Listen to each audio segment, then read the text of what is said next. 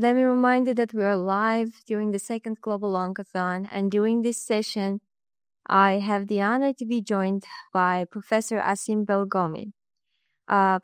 Professor Belgaumi is a professor of Pediatric Hematology-Oncology and the Associate Dean for Clinical Affairs at Aga Khan University Medical College, as well as the Chief Medical Officer at Aga Khan University Hospital in Karachi. Welcome, Professor Belgaumi.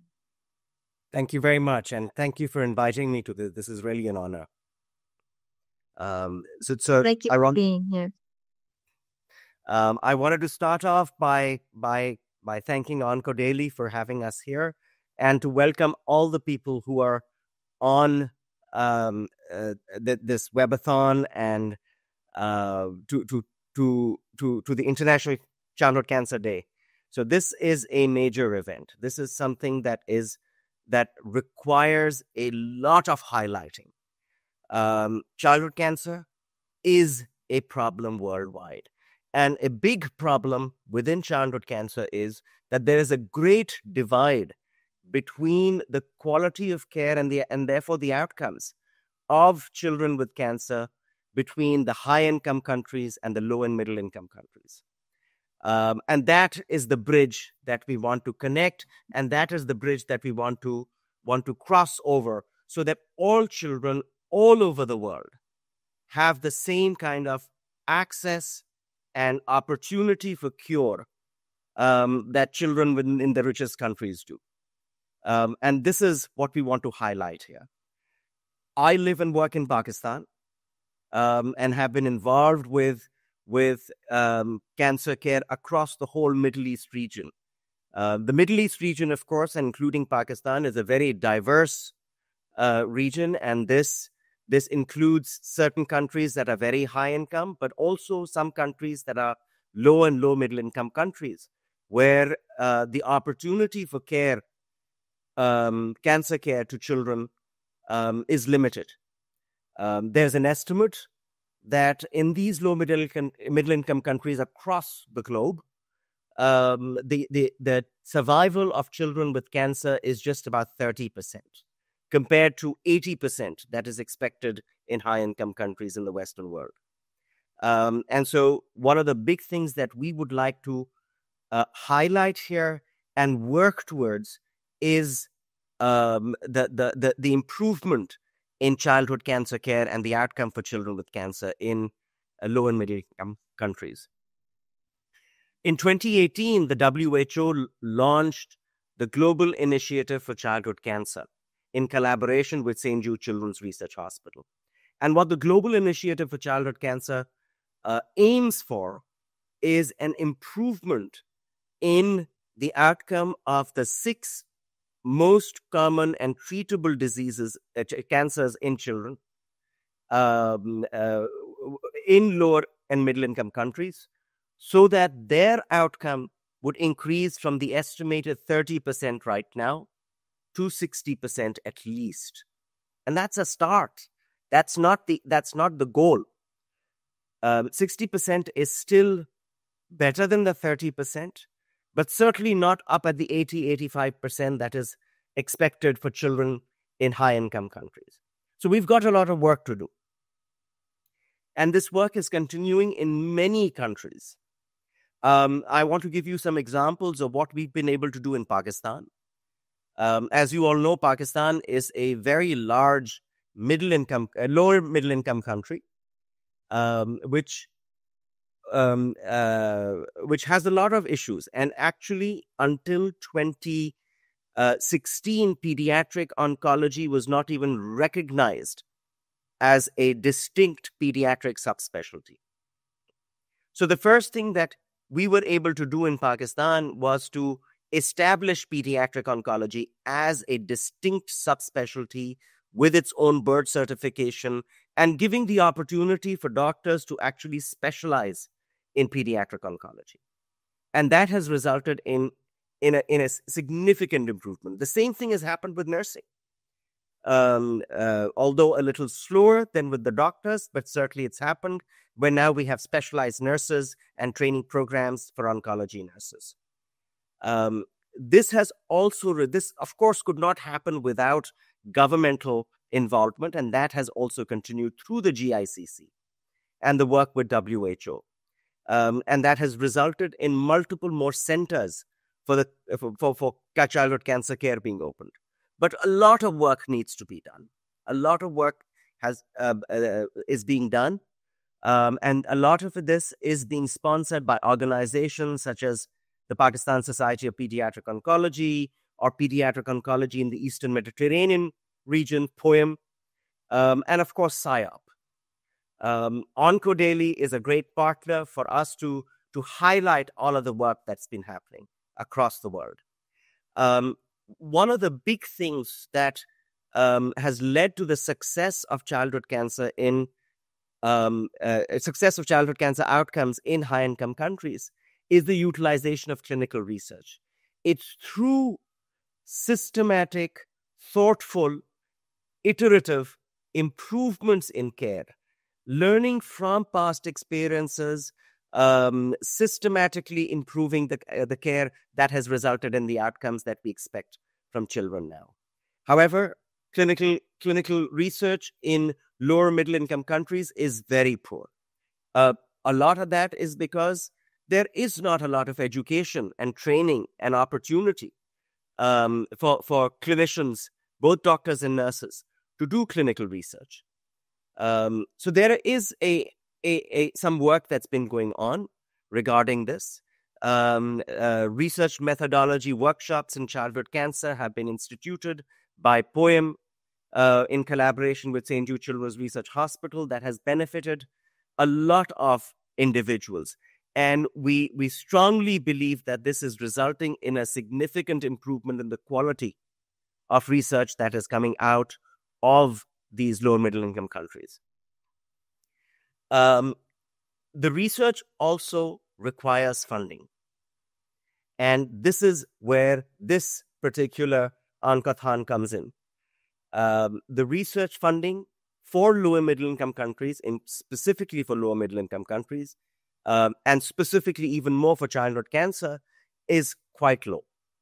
And the opportunities to conduct proper research because of a lack of funding is a big problem that happens here.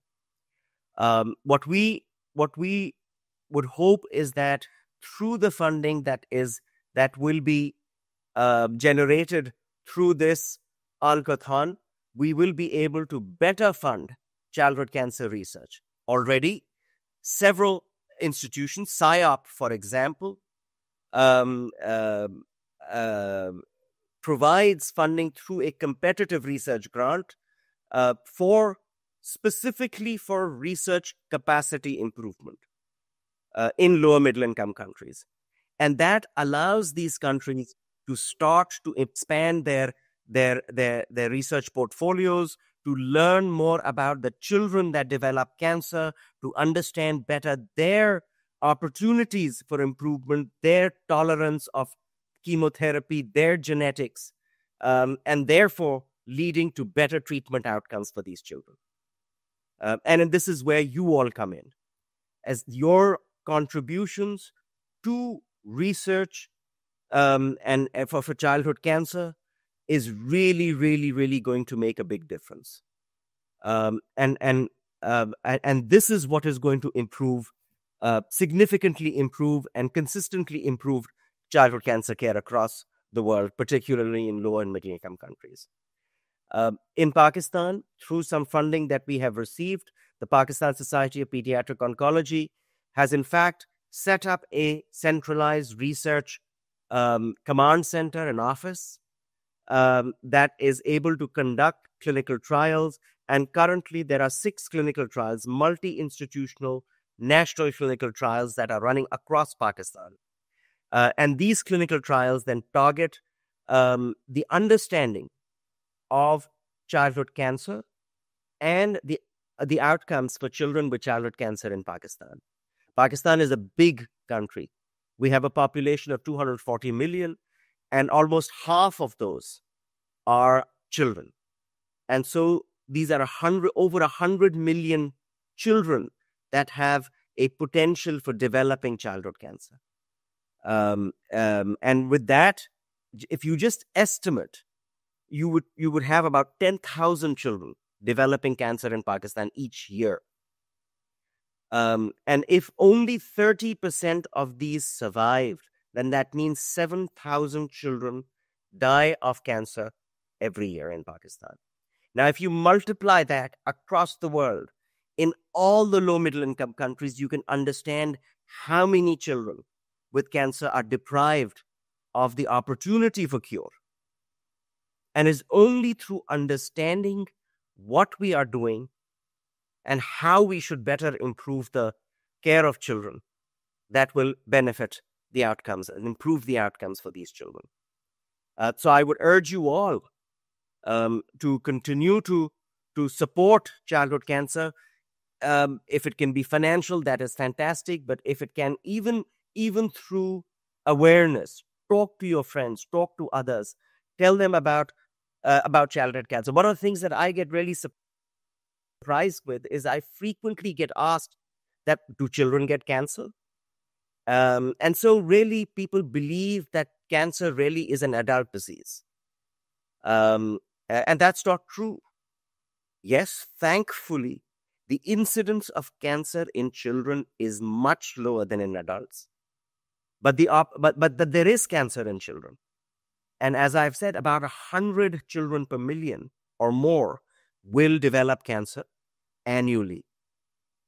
And so if you talk about the world population, that means there are thousands and thousands of children who develop cancer every year and need the help and support of the whole world population to help improve their outcomes. There is a lot of work that's being done right now in low and middle income countries, not just in my region, but across the world, in Central and South America, in Southeast Asia, in India, in China, as you just heard from Dr. Fan, and from and in other countries where a lot of very, very exciting work is happening. But that can only continue if support, financial and otherwise, is available from the world population at large. And so we continue to encourage everyone to support childhood cancer. Talk to your friends, talk to others about how cancer occurs in children, how there is a big divide between the potential for outcome and the actual outcome of children in lower and middle income countries. And it's that gap that we would like to bridge. In Pakistan also, the outcomes, we have no idea what the outcomes are because there was no data that was coming through. The Pakistan Society of Pediatric Oncology is now working, as I said, through the research center that's been formulated to start collecting data. And to date, we've got data over the last 3 years on over 3,000 children with cancer. And it is through this data that we will be able to, as we analyze this data and as we start reporting it and learning from it, we will be able to understand where we need to focus our energies, where we need to make changes, how we can benefit the children that are coming to us with cancer. The other big thing that comes through is access. We know that across the world, and Pakistan is no different, we know that across the world there are a lot of children who are just not diagnosed, or those who get diagnosed but never reach a center where they can get appropriate treatment. And so the access really has to improve. And the access comes first and foremost from knowledge, from the understanding, not just of the general public, but of the healthcare system itself, of doctors and nurses and midwives and other healthcare professionals. And understanding how to diagnose cancer and where to transfer them, where to refer them to childhood cancer care centers, where they can actually get the treatment that they need and deserve. So with this awareness, then we would start getting patients who are lost, patients who never even reach a cancer care center for their treatment. We will start getting those patients actually coming in and being diagnosed. It's only when you get diagnosed that you actually have an opportunity for cure. And that is critical. So, first step, it really is for people to be aware and to understand what childhood cancer is and how to diagnose it, and then where to refer it. Only when patients are referred to these centers can we then start talking about availability of cancer and other things, other ways of treatment. Um, Again, I would like to thank you all for participating in this Oncothon, for listening to all of us, and for continuing to support childhood cancer care. Um, uh, and um, uh, Continue with this thing on this International um, Child Cancer Day. We would really like to wish you all well on this, and uh, continue to work with you all, and continue to have you support us. Thank you, Professor Belgaumi. Thank you for raising the awareness and highlighting really the problems present in lower and middle income countries when it comes to childhood cancer. After all, more children with cancer are located, especially in these countries, and they lack access to treatment, access to care. And this is a major problem that needs to be addressed. Thank you very much.